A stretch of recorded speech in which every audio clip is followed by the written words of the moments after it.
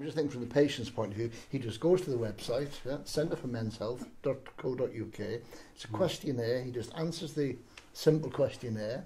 That gives, well, him and yourself an idea of, is this patient suffering from testosterone deficiency? And let's say the patient does come to see doctors like yourself. I know there aren't many across the country, but what would happen then?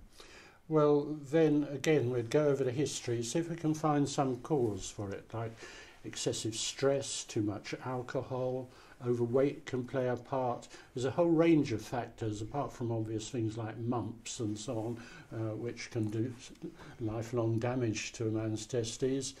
Look into these factors, physically examine him, check the prostate's clear and okay, and then if that's appropriate and the doctor confirms the diagnosis, then you can start treatment with gels, are very common nowadays. Testosterone gel? Testosterone gel, or long-acting injections of testosterone, which is another way of doing it.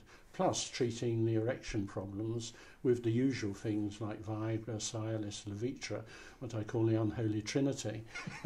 And they work very well with testosterone, what we call the dream team, working together. And you can cure and clear up over 90% of problems with erections.